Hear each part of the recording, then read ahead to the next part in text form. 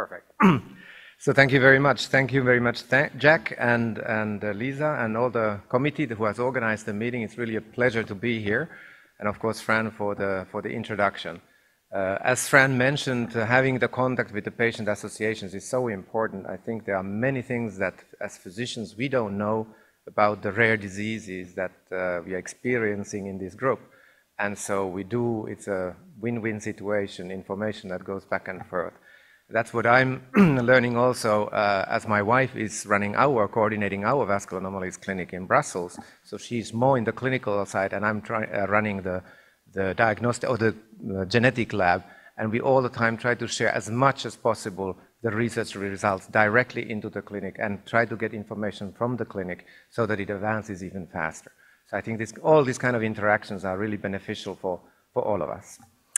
So I wasn't not quite sure when I was asked to talk about the structure and function of the lymphatic system that what should I exactly discuss. So we'll see how this goes. I tried to put some slides on the basic sides of the lymphatic system and then a little bit of the genetics at the end. So what does the lymphatic system actually consist of? Just to have kind of a general overview or understanding what this is about. I don't know if the pointer, no, we don't see it on the screen. But so we have, of course, the vascular system, the heart, and the whole vascular system, the red in the arteries, blue in veins. In addition to that, we have the system in green, which is the lymphatic system. And that's what we are basically interested about here today. And that system, in a sense, starts, if one looks at the periphery of the body, from these lymphatic capillaries, and you can see there's kind of a dead end, or actually it's the beginning. I can't really point or hear. This is kind of the beginning of the lymphatic system. That's where the lymph will be taken up by the lymphatic capillaries. And then these get into a bigger and bigger rivers, well, we call them collecting lymphatic vessels. And these go through, the lymph goes through the lymph nodes. That one you can see. Perfect. So now I have two. So then the lymph passes through also the lymph nodes. We are perhaps not that much talking about that. But of course, this is the immunosurveillance system, also for cancers and infections. And, it's this one. And then the lymphatic vessels connect into the veins, and there are some specific valves here, so that the lymphatic liquid can go back to the vascular system. So right here. And so these peripheral lymphatics are being made into bigger and bigger trunks. We can anatomically already identify certain trunks. And then at the end, we have this big thoracic duct and the right lymphatic duct. And you can see here where they then the flow of the lymph goes back into the venous system. And of course, many of the so-called central conducting lymphatic anomalies we think have something to do with the thoracic duct and these bigger trunks of the lymphatic system. So how is this lymphatic system then built? I mean, we are there discussing what we have at the end. Where does it come from? Well, the whole system actually during the development starts from the what is called vascular genesis and angiogenesis. We first build up the vascular system, and the lymphatic system comes then a bit later on top of that. And so when we start from one single cell, of course, each one of us, those cells divide and divide and divide, and then they start to specialize, they start to differentiate. And in that cell mass, there are certain cells that then accumulate, they aggregate, and they create these blood islands, they are called. They start to fuse, and then you start to have this kind of a primary capillary plexus. A very primitive plexus where we can already see that there are tunnels, so they might be able to contain blood and flow. And then these structures with angioblasts develop the arteries and the veins and the capillary plexus that becomes from here. So this now has the system with the heart developing separately also in the system to be able to carry out the arterial blood into the capillary system and then back via the veins into the heart. But where's the lymphatic system? Well, it will be created, intermingled with the capillary plexus, and it is actually built from the lymphatics. And more specifically, we create this kind of a, this is already has been studied in 1902, this was published, and everybody still refers to this fantastic paper showing that the primitive, the first lymphatic sacs, there's kind of a whole bunch of them together that are developed in the embryo, and then there's an proliferative growth out from these sacs, and that's what then creates the whole lymphatic system. And in addition to that, very recently, it was shown that actually, especially in the skin, the lymphatic vessels don't necessarily come from the veins, but there are also cells we call in situ in the skin. It's these purple cells here that actually can connect with the lymphatic system that is developing in green. And as you can see, they take part of it and they help the system to grow. So they don't come, these cells do not come from the venous part, they are somewhere in the developing skin, and they participate into the development of the lymphatic system.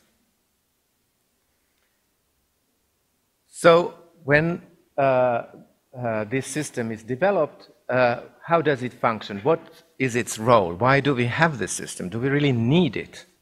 Well, we definitely do. It's more or less known that all of us, we have about 5 liters of blood.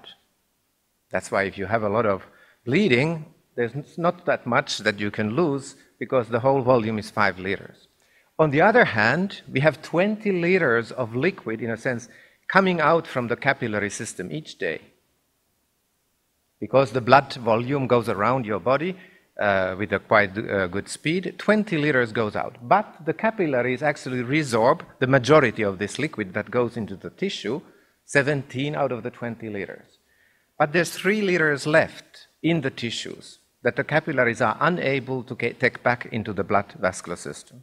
And that's what the lymphatics do. They resorb this liquid and put it back into the venous system with the trunks that I just explained. So very important, and of course we know if this doesn't function, what happens. So here you have again the primary lymphatics. You have these endothelial cells, they are called, and they can open the connections between endothelial cells. They have a specific name. And so the liquid can enter into these primary lymphatics and then start going back the trunks towards the venous system. And if this does not function, of course the liquid stays in the tissue, and we can have, for example, lymphedema, and especially lymphedema that then is generated. Of course, this can also be a problem of the conducting lymphatics that are not able to conduct the lymph into the venous system, and again there will be more interstitial liquid that remains in the peripheral tissues. The lymphatic system does not only function in the skin and in the peripheral system, it's also extremely important in the gastrointestinal tract because these lacteals, the specific lymphatic vessels in the intestine, are able to take up bigger molecules from the gut contents than the capillaries. And those are packed into chylomicrons, and that is why the lymph in the gut actually is white and is called chyle. And this chyle also is put back into the bloodstream via the thoracic duct, and it enters into the venous system. But so if we have problems where we see chyle rather than lymph, we know that there must be an intestinal origin of the liquid. So how is all this orchestrated? How to build up this system? It can't be just by chance that all this is able to develop during embryogenesis. Here you actually have a vein in the embryo at day 9, and actually there are several factors that are very well timely and space-specifically expressed. They are present in certain areas at certain time point, and it's a sequence of different proteins that makes the whole system to develop. And what is called specification is that in this venous system, there are some cells here in green that become specified into becoming lymphatic endothelial cells. And underneath, you can see some strange abbreviations. These are the names of the proteins, the factors that are involved. And you can see that the number of them becomes more and more important. Some of them, they are expressed and then they disappear. They may be very time-specifically important. Then these specified endothelial cells by other factors, especially the VEGF-C, VEGFR3 signaling pathway, start to proliferate and migrate and start to develop these small lymphatic sprouts from the venous system. And later on, the sacs that I showed in the embryo will be developed. Again, other factors, more and more factors that are important for this further development of the system. There's a separation of the lymphatic and the venous system. Of course, that also has to occur. And only the lymphovenous connection where the lymph goes back to the venous system will remain. And then we have the sprouting of the whole tree. The ligand for the VEGFR3 is very important. And I'll come back to this at the end of the talk, the VEGF3, VEGF-C. And then we have the lymph vascular genesis, which I already mentioned, that there are cells, especially in the skin, that are able to connect into the system and help proliferate and further develop the lymphatic system. But as you can see, many factors that are involved.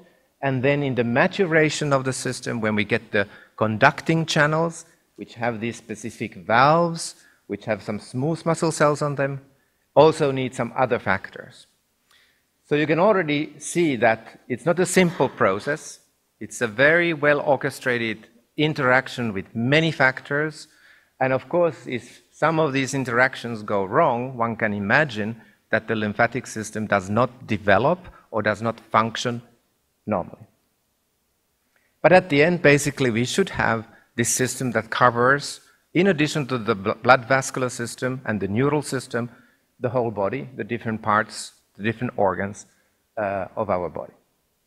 And I think nowadays we should start putting a little bit more lymphatics also in the brain, as that has now more recently been discovered that the lymphatic system also is present actually in the brain. So what then causes lymphatic diseases? What is known now? I'm not going to go through everything, but I am a geneticist, as Francine Bly already mentioned, and we know that there are so many factors guiding the development of this system, and in addition, we know that there are families where there is a predisposition to developing, for example, lymphedema. On the other hand, we nowadays also know that mutations that are only in tissue, not necessarily inherited, can cause various kinds of vascular anomalies. So it's fairly evident that also in the lymphatic field, we should have these kind of genetic mutations. Nowadays, you always hear about whole exome sequencing, whole genome sequencing, RNA sequencing, or targeted sequencing. This is a technology that came about 10 years ago. It started slowly and now is everywhere. And this has really completely changed the possibilities that we have to study whatever kind of a disease where we think that there could be a genetic change that predisposes to that disease or even causes that disease. It's not simple. I'm just showing this to make you realize why it does not always go that fast forward. If we do exome, your exome, my exome, exome means only the genes, not the other parts. Exome is 2% of the human genome. Each individual will have about 30 to 60,000 variants compared to a reference. So you're different from your neighbor, actually, in several sites of your genome. So what we need to do then is to use bioinformatics tools to try to take out of all those variants the ones that are not of interest to us, try to limit the variants that we would really need to study. Of course, this is a technology that makes errors. We can take those out.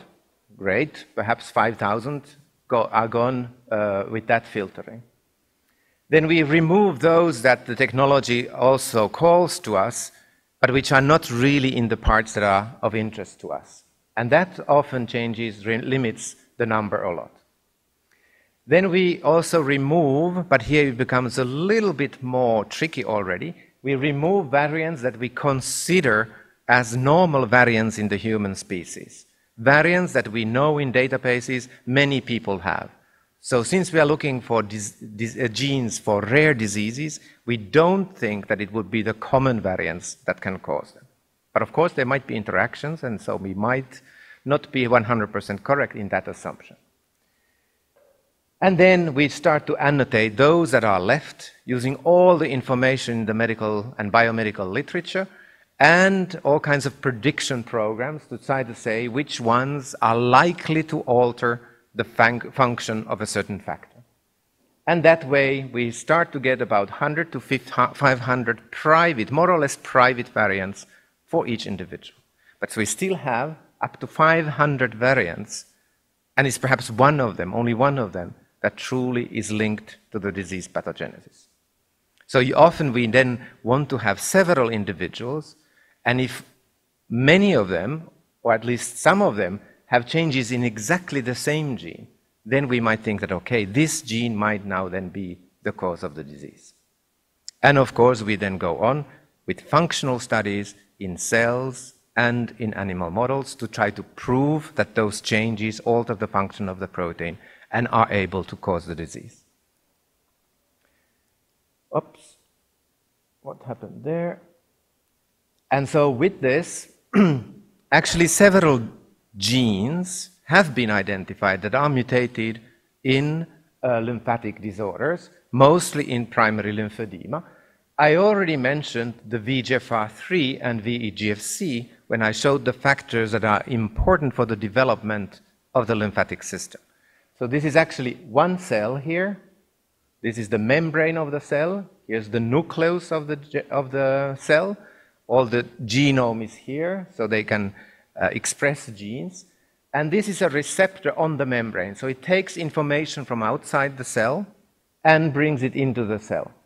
And so mutations have been identified in the ligand VEGF-C in primary lymphedema and in the receptor VEGFR3. This is one of the most commonly mutated genes is the VEGFR3. In addition, two additional molecules closely linked to this functional unit. Also, these proteins have been identified to be mutated in other phenotypes with the lymphatic component. So these are signaling pathway molecules. So this is the signaling pathway from the receptor. And then we get into the nucleus, where we have transcription factors. And interestingly, there are also several, GATA2, FOXC2, SOX18, that have been also linked to primary lymphedema. So all of the proteins in red. And these genes, some of them actually transcribe the receptor itself, another one, KIF11, and then other targets are proteins that are very important in the valves in the conducting lymphatic channels. So there is kind of logic in this, that we are seeing proteins in the same signaling pathway which is regulating those functions that are so important for the development of the lymphatic system and for the function of the lymphatic system. There's also another signaling pathway that has already been shown in some patients, this one, and we have not yet published, but we have mutations now in HGF, the hepatocyte growth factor, and so it seems that we would have another signaling cascade next to the VEGFR3 that is also very important for the lymphatic development and function.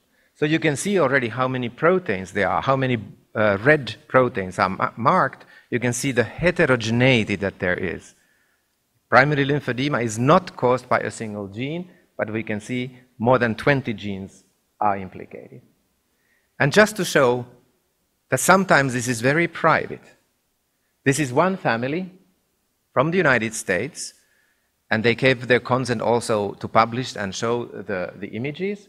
A couple, neither one has any signs of lymphedema, with two children which had both severe lymphedema. Actually, bilateral, and even the face, the hands are affected, And the younger brother, same situation, bilateral lymphedema, and the face also affected. And they also had protein-losing enteropathy. It seems that very unlikely that this would be a de novo mutation because there are two children, but it could be a de novo mutation in the father or the mother in the germline, and thus the parent would not be affected, but is able to give the disease to two children. But it is also possible that it could be a recessive disease, meaning that, sorry, that's my daughter, that it could be a recessive disease, that the disease comes from the father and the mother. And when we did the filtering that I showed you earlier, if we take this as a hypothesis, there was only one gene that could fit that hypothesis. And actually, there is one variant that the father gives to both children, and the mother has another variant in the same gene, and she gives that to both of the children. And only when you have two variants, both copies of the gene that are affected, you actually develop the disease, whereas the parents, as they only have one variant, they do not have the disease. They are just carriers of a recessive disease. We showed then in many functional studies that actually this causes a loss of function of ADAMTS3, and this is the cause of the disease. And interestingly, this protein is also very important for VEGF-R3 signaling. So it fits perfectly with the same pathway. So it seems that this is the pathway that we should think about when looking for future treatments, molecular treatments for lymphedema. And you can see that now we can have a diagnostic, genetic diagnosis to something like 20-25% of primary lymphedema patients. You can see this started 2000, so 18 years ago. We have finding more and more genes, but often it's fairly small, the number of families that would have the same gene affected. And that makes it difficult to identify these genes. But as it is the same or similar pathway, it might be that the future drugs would still be common to many of the families. What is already possible is to do genetic screening. This is the panel that we use in Belgium. Well, it's available to any hospital or any clinician. And we basically screen all the known lymphedema genes at once. So at least the person will know, is it any of those genes or not? Am I in the 25% category or the 75% category? So how about the sporadically occurring vascular anomalies such as lymphatic malformation, GLA, GSD?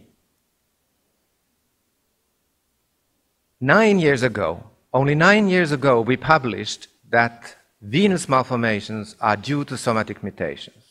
And that opened the era to look for somatic mutations in vascular anomalies and in any developmental disease.